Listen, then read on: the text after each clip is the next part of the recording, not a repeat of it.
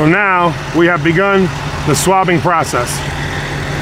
We've already ran in with the swabber or the sand line, and now we're going to start coming out.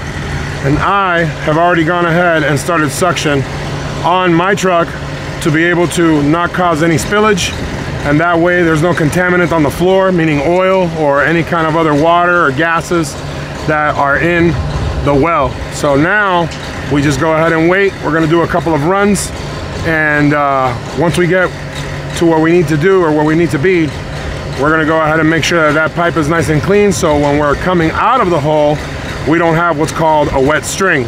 The wet string meaning water in the pipe, and that way there's not much mess.